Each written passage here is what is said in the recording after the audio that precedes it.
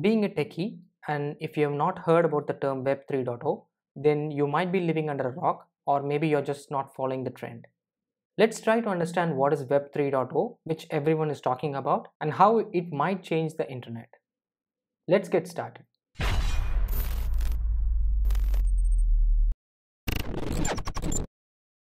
The agenda for this particular video is simple. We are going to see the evolution of the internet or the web. We call it the web 1.0, 2.0 and 3.0. We are going to see an evolutionary architecture on how the web evolved. I'll give you some examples of how the web 1.0 looked like, how 2.0 is currently, and then how we envision that the web 3.0 would look like. We are going to see that with an architectural example. I'll also overlay with some real-time examples wherever necessary, so that you can understand the context much better. Then we will go deep into what is decentralized applications, or dapps we call them. So how do these dapps correlate with the web 3.0 space and the blockchain ecosystem? We are going to look at that in the next step. We will dig deep into the architecture which we saw in the first slide. Finally, we will look at a case study on deploying YouTube in the blockchain network and how you can correlate to different components within the whole blockchain ecosystem to get your YouTube application up and working. Finally, I'll just summarize what we just discussed in this particular video.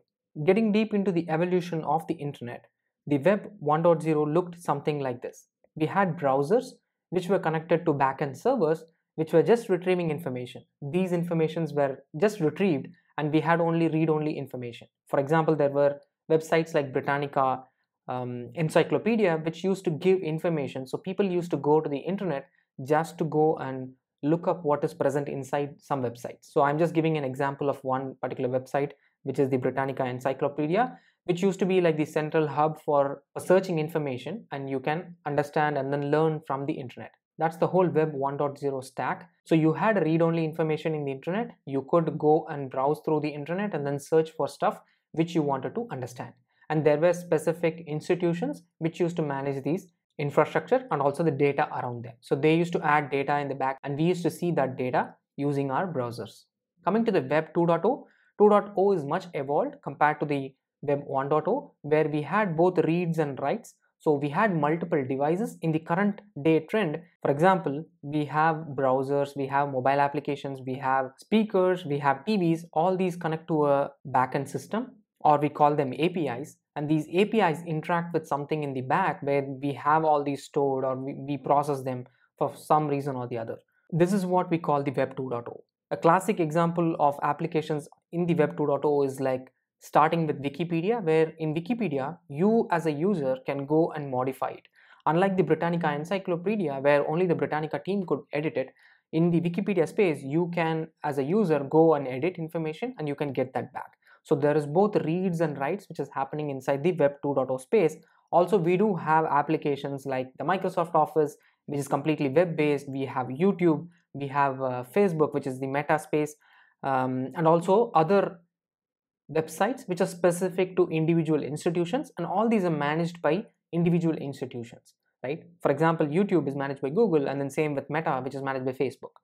So this is how the whole web 2.0 stack looks like. Now, if you need to connect to any web application hosted on the internet right now, which is 2.0, you need to have it hosted, which will be managed by one central entity, which is going to host your infrastructure or the website.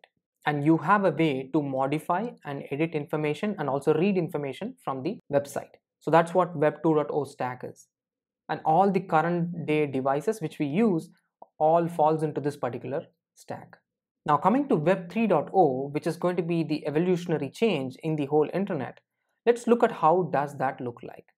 We have the same devices which we are talking to, and we do have some integrations with other devices like the AR and the VR, which again Facebook is talking about something called as metaverse. Maybe we can talk about that in a separate video. However, these are some of the clients which we say are going to connect to the internet.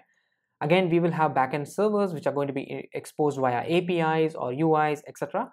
And they will interact with some different blockchain networks which are interconnected. And these blockchains are managed by decentralized organizations called as DAOs, or decentralized autonomous organizations. These organizations are composed of people or group of institutions which form a particular blockchain network, and then you can add more users to it, or maybe reduce the number of users, or keep the users to a minimal, and then make them secure by controlling the whole application and its ecosystem within this particular network. So for example, you might host a website called techprimers.com, and then I have that techprimers.com. I can post some tutorials in techprimers.com. Now the techprimers.com is managed by me and few other individual community members, and the whole website is managed by the whole community driven approach. So this is completely decentralized, so it won't be stored, and all the decision making will be shared across the parties within that particular network or the organization. Now even if I decide to take something down, I cannot do that without majority of the participants agreeing for a particular feature or a change. Now that's how the whole decentralized autonomous organizations are going to function. So without multiple parties concern and majority stake, you cannot change something within that network. So essentially you are taking your application and deploying it into something called as a blockchain network, where you have decentralized approach in terms of managing that application and its data. So instead of storing everything in a database or a backend system like we did in the Web 2.0, we are moving that into the blockchain so that it's secure and you have a way to retrieve it and then control it in terms of using a decentralized way. That's what the whole blockchain and the Web 3.0 space is. Now, if you ask me an example of an application which is built on the Web 3.0 space, there is a website called Odyssey. It's not a website, it's basically a streaming platform like YouTube. So you have Odyssey, where you can synchronize even YouTube videos. Even I have a channel there which is Tech Primers, the same channel. Whatever video I post in YouTube, it gets synchronized there, and the whole Odyssey functions in a decentralized form. We are going to see that example as a case study in the next slide. But finally, in order to differentiate the Web 2.0 and the Web 3.0, there is one more deciding factor, which is called tokenization. Now, you would have heard about cryptocurrencies, which is very popular these days. Those cryptocurrencies are an outcome of the whole blockchain network which you are functioning in. For example, in Odyssey, the platform which I'm just explaining, there is a cryptocurrency called as LBRY, the library, right? Earlier it was called as library, and then they renamed it to Odyssey. So there is a cryptocurrency called library, because you need to have a way to monetize the creators and also the viewers. So the differentiation between Web 2.0 and Web 3.0 is, when you use Web 2.0, you don't have a way to earn money out of it. Unless or until it's provided as a service or something else, you don't get paid for it. A classic example is you watch a YouTube ad or a Google ad, but you don't get paid for it. Only the creators get paid for it. Unlike that, in Web 3.0, even the viewers get paid for it, and also the creators get paid for it, and even the people who are in the network who mine, they get paid for it. Now let's consider I am a part of the DAO organization. Now I need to have a way to monetize my usage. So I will be paid for individual transactions or individual videos. In this case, let's say in the techprimers.com blockchain, I want to post a new tutorial. Now that tutorial will be secured using individual blocks, and I will be paying a transaction cost for the DAO. Now the DAO is functioning with that particular cost. I will also give some benefit for the viewer and also the creator, right? So the creator gets monetized based on the views, and the viewers also gets monetized based on how much he is viewing. So if you see a classic example of this in real time is Brave browser. If you're using the Brave browser, you're already getting paid a token called as BAT, which is again a cryptocurrency called as basic attention token. So you're getting paid with that token for viewing ads which are played in the Brave browser. So the Web 3.0 is almost changing the way we developed apps and then used apps inside Web 2.0, where we never got paid for viewing something. But in the Web 3.0 space, you're getting a three-way benefit in terms of viewership, creatorship, and also the publisher, which is the DAO or the content publisher. So this is what Web 3.0 is all about. Now let's go into a deeper look into the Web 3.0 architecture, how it looks like within the blockchain, and how our applications are going to interact with the blockchain network, because that's what is the key, right? I mean, it's very difficult to just view at a high level. Now let's go inside how it works. Let's take an example of a browser. You have a client here. I'm just mentioning it as client. Imagine it as a browser or a web app or whatever. It interacts to a UI application, and the UI interacts to a backend. Now that's not going to change at all. Now the backend applications are going to connect to blockchain networks. These blockchain networks are interconnected. Now if you see here, I'm just showing a three layered network. So these are three different nodes provided by three different entities or partners. So I have three different partners as a part of the whole blockchain network. Now I want to interact from the backend to the blockchain network. Now how can I do that? I cannot directly do that. I will have to use something called as a node server. Here I'm just mentioning it as a blockchain node server. You have to have an intermediary node server using which you can connect to the blockchain network. So there are different third-party applications like Infura, QuickNode, or even Alchemy. These are different third-party providers which provides APIs using which you can interact with a Ethereum based blockchain. So here I am going to show an example of an Ethereum based blockchain. So Ethereum is one implementation of the blockchain, something similar to Bitcoin. So Ethereum is another way in which you can implement the blockchain technology with its core. So I'm using Ethereum as an example in this particular video. So now the backend can interact with the blockchain node server, because the blockchain node server will have to connect with the blockchain network, and from the blockchain node server we interact with the blockchain network. Now the backend servers interact with the blockchain network using the blockchain node server. Now what happens within the blockchain network, right? Within a blockchain network, like I mentioned, we are going to use the Ethereum blockchain. So in the Ethereum blockchain, we have something called as the Ethereum virtual machine. This is similar to the Java virtual machine. So Ethereum has its own VM, and on the VM, we can run something called as smart contracts. So smart contracts are business logics which you can run over the Ethereum blockchain. And underneath the Ethereum VM, you have the whole blockchain technology, which is the blocks which are stitched together in terms of transactions. So that's what the whole diagram is depicting here. So you have the Ethereum VM, and underneath you have different blocks. These blocks could be storing any piece of information, any metadata, etc. Right? This could be ranging from your cache specific informations or even document specific informations. Now smart contracts are the logics using which you can process these within the Ethereum VM. I hope this is enough at a high level to understand the whole blockchain network. Now let's move on to the next part. Now how does my backend interact with the whole blockchain network, right? It needs to have a signer key, because you know that the transactions within the blockchain are secure. So you will have to have a key using which you can sign your application. So you need to have a private key using which you can encrypt your data. And also, if let's say you have earnings, right? For example, I just talked about the tokenization. Now, as a part of the whole blockchain ecosystem, you earn some tokens. Now, the moment you earn some token, you will have to store these tokens, right? So how do you store these tokens, right? There is something called wallets which you will be creating, and using these wallets you can store these tokens. Now these wallets are available for us in the UI. Now how does these wallets function? It's simple, right? I mean, they are connected to the blockchain, so they do get data from the blockchain, and then they do have a state which is stored in the wallet, and these wallets are connected from the backend. They use signer to create new transactions within the whole blockchain network, and also they do store critical information or the metadata information in the database. Now this database is not the source of truth.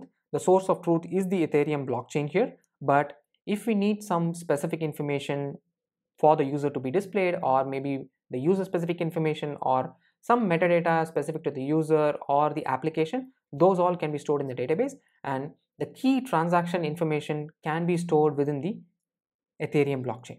Now you can ask me, Ajay, I can directly store that in a database. Isn't that fair? Yeah, it's completely fair to store transaction information in the database.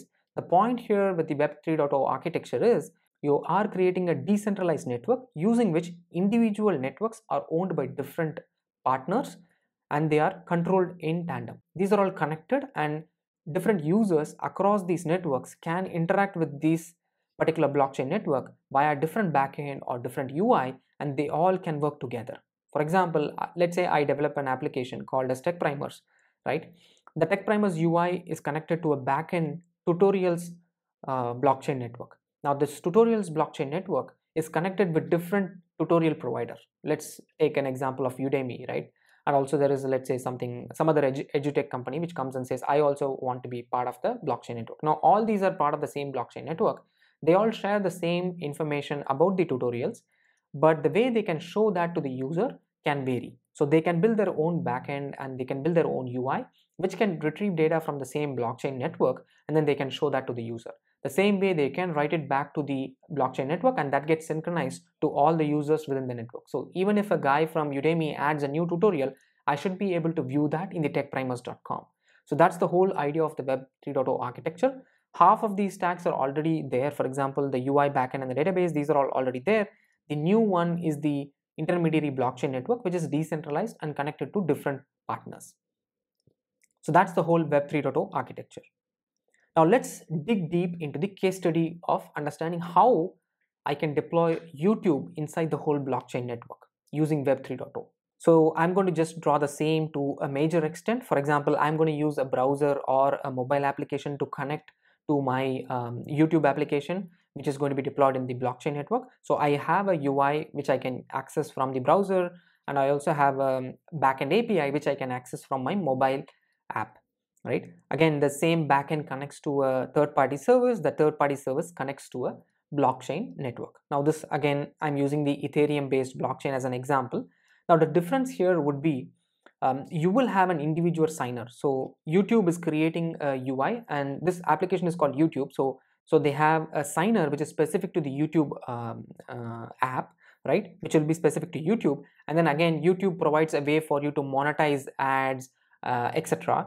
via a wallet, right? So you can store or earn credits or tokens using YouTube, and then you can store that in the wallet. Now the differentiating factor here is you will have to store YouTube videos, right? These videos are heavy, and how do you store these videos? Now I need to have a file system which is again needs to be decentralized. I don't know if you have heard of this file system called as IPFS. So IPFS is interplanetary file system.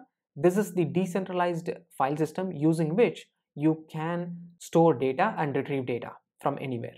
So similar to how you have blockchain network for storing transactions, you have a file system which is completely decentralized and connected via peer-to-peer network, and you can store videos and you can retrieve them. So if I want to build YouTube within a whole blockchain, I cannot store the video within the blockchain block or the transaction. Instead, I will store those data in the IPFS file system and then use the blocks to have a way to access these IPFS, right? So individual blocks could have metadata information, and these could be accessed by connecting to the blockchain network, and then I can get those metadata information, connect to the IPFS file system, and then retrieve the video file and then stream it in the UI. This is how you can build YouTube using blockchain. Now, what information is stored in the database here? We do have metadata information, and the IPFS stores the videos like I mentioned. And in the Ethereum blockchain, we store the ownership and also the rewards. So the blockchain will show who owns that particular video, and you can retrieve it only via the Ethereum blockchain and then use that information to retrieve it in the IPFS and then show that to the user. So this is how you can build a streaming platform in blockchain. So similar to how you have built a streaming platform, you can build any platform using this whole architecture. Now just replace YouTube with something else, you can just build the same thing. Instead of IPFS, maybe you might not use IPFS, or maybe you can use some other technology, right? Or maybe you can, if let's say you have multiple APIs exposed, right? In that case, you might even add the Graph protocol to expose those APIs in a decentralized form. So Graph protocol is a project in the whole blockchain space, which can act as a gateway for connecting different APIs using the decentralized protocol. So you can use that, or maybe you can use Polygon to have it run as a side chain, and you can scale your blockchain, which is the Ethereum based blockchain, to make it much more scalable. Now let me summarize what we just discussed. We saw the evolution of the internet in terms of Web 1.0, 2.0 and 3.0, and the 3.0 is getting built, and people call it 3.0 because Ethereum created this whole concept of Web 3.0 using which you can create applications and deploy applications and have them controlled in a decentralized form. We saw the Web 3.0 architecture deep dive. We also created a DApp, something like techprimers.com, which was deployed over the whole Web 3.0 architecture.